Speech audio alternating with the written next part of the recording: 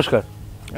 দেবাচার্য আরেকবার আপনাদের সামনে সংখ্যাতত্ত্ব নিয়ে আলোচনা হচ্ছিল এবং পরপর যে ভিডিওগুলো আপনারা দেখতে পাচ্ছেন তো সেগুলোতে শুধুমাত্র সংখ্যাতত্ত্ব নিয়েই আলোচনা। এক একটা নাম্বার এক একটা লোকের জীবনে ঠিক কতটা প্রভাব ফেলতে পারে। আমরা ভাবি না যে নামে কি যায় আসে। আলটিমেটলি শেক্সপিয়ার এই কথাটা বলেছিলেন, নামে কি যায় আসে, নামে কিছু যায় আসে না, কিন্তু কিরো কোথাও না কোথাও হাত ধরে দেখিয়েছেন নামের মধ্যেও কিন্তু অনেক কিছু যায় আসে।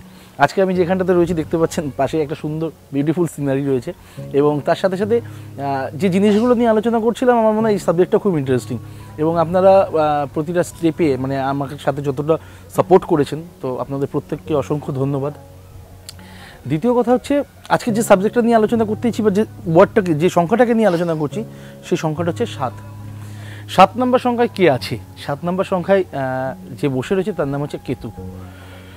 কেতু যদি কোনো কারণে আপনার লাইফে ভালো হয় মানে আপনার নামের টোটাল যোগফলের যদি সংখ্যা গিয়ে 7 বেরোয় তার মানে আপনি জানতে পারবেন যে আপনার সংখ্যা তত্ত্ব অনুযায়ী আপনার যে ক্যারেক্টারিস্টিক ব্যাপারটা ঘটবে সেটা হচ্ছে 7 কেতু অনুযায়ী। কেতু যদি ভালো হয় তাহলে কি হতে পারে? কেতু যদি ভালো হয় তাহলে আপনি জানবেন যে আপনার চোখ কান বন্ধ করে সরকারি চাকরির প্রতি একটা ইন্টারেস্ট থাকবে, সরকারি চাকরির দিকে আপনার ন্যাক থাকবে এবং আপনার সরকারি চাকরি হবে। এটা গেল একটা, হওয়ার চান্স থাকবে, মানে প্রবাবিলিটিটা অনেক বেশি। দ্বিতীয় কথা হচ্ছে যদি কোনো কারণে সংখ্যাতত্ত্ব অনুযায়ী আপনার নামের টোটাল যোগফল 7 গিয়ে দাঁড়ায় তাহলে আপনি জানবেন যে আপনি উত্তরাধিকার সূত্রে তো সম্পত্তি পাবেন, এছাড়া কখনো না কখনো কারোর কাছ থেকেও গিফটেড কিছু ল্যান্ড বলুন বা অথবা আর্থিক দিক থেকে বলুন কিছু উপঢৌকন মানে আমরা কি বলি যৌতুক, সেই জিনিসটা কিন্তু আপনার পাওয়ার একটা সম্ভাবনা আপনার লাইফে থাকবে। কেতু যদি খুব ভালো হয় মানে আপনি যদি কেতু জাতক হিসেবেই চলতে থাকেন, আমি সংখ্যাতত্ত্ব অনুযায়ী বলছি কথাটা, সেই অনুযায়ী যদি চলতে থাকেন আপনি জানবেন যে আপনার লাইফে প্রবলেম ক্রিয়েট করার মতো মানুষের কিন্তু অভাব থাকবে না, কিন্তু তারা কখনোই আপনার সাথে পেরে উঠবে না। এটা কিন্তু 7 সংখ্যার একটা বড় গুরুত্ব। এটা আপনাদের এর আগে হয়তো কেউ বলেনি কোনোদিন কোনো সংখ্যাতত্ত্ব নিয়ে আলোচনা করার সময় এই 7 নম্বর সংখ্যার কী কী মানে যতগুলো সংখ্যা আছে তার মধ্যে 7টা কিন্তু কোথাও না কোথাও একটু বেশি শক্তিশালী।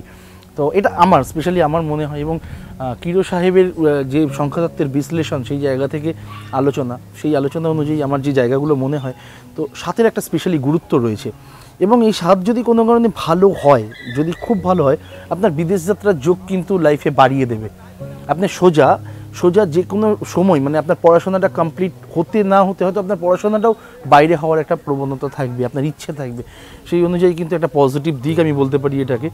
এবং আরেকটা জায়গা আমার মনে হয় যে স্পেশালি 7 যদি কোনো কারণে ডিস্টার্ব হয়, আমি তো ভালোটা বললাম, যদি কোনো কারণে খারাপ হয় তাহলে পরে কী হবে? যদি 7 কোনো কারণে ডিস্টার্ব হয় তাহলে আপনি জানবেন যে আপনার লাইফে কেউ না কেউ এমন একজন ব্যক্তি থাকবে না, হয়তো আপনি তাকে মনের কথা বেশি সবসময় শেয়ার করতেন এবং তার কাছ থেকে আপনার লাইফে সবচাইতে বড় প্রবলেমটা আপনি পাবেন। যদি 7-এর সংখ্যা মানে কেতু যদি কোনো কারণে ডিস্টার্ব হয় এবং এই 7 সংখ্যা যদি কোনো কারণে অসুবিধার মধ্যে দিয়ে চলতে থাকে তাহলে পরে দেখবেন যে আপনার মানে যে প্রবলেমগুলো রয়েছে প্রবলেমগুলো বাড়িয়ে দেওয়ার মতো লোকের অভাব হবে না। ভালো হলে যেমন আপনার সাথে কেউ কিছু করতে পারবে না, খারাপ হলে ঠিক তার পজিটিভ দিক থেকে আবার রিপ্লাইটা আসবে যে আপনার সাথে প্রতিবন্ধকতা ক্রিয়েট করার মতো লোকের অভাব হবে না। এবং 7 যদি ডিস্টার্ব হয় তাহলে পরে কি হতে পারে? অযথা লোকের সাথে শত্রুতা বিবাদে জড়িয়ে পড়ার একটা জায়গা। 7 যদি কোনো কারণে ডিস্টার্ব হয় আপনার লাইফে তাহলে আপনি দেখবেন যে কি বলবো, অনেক সময় দেখবেন বিনা কারণে লোকে আপনাকে অপদস্থ করার চেষ্টা করছে। ভালো হলে যেমন আপনি লোকের কাছ থেকে উপঢৌকন পেতে পারেন, খারাপ হলেও কিন্তু এই জিনিসগুলো রিটার্ন মানে পেতে পারেন। তো এটা গেল 7 রিলেটেড। হ্যাঁ, কিন্তু আমার যেটা স্পেশালি মনে হয় 7 যদি কোনো কারণে আপনার জন্মছকে নয় আপনার সংখ্যাতত্ত্ব অনুযায়ী যদি 7 যদি কোনো কারণে স্ট্রং থাকে তাহলে কিন্তু আপনার মাথায় রাখতে হবে আপনার লাইফ যথেষ্ট স্মুথ। 7-এর চিন্তাভাবনা অনেক আলাদা হয়। 7 হচ্ছে একটু ইউনিক টাইপের, এরা একটু আলাদা টাইপের ভাবনা চিন্তা করে সবসময় লাইফে।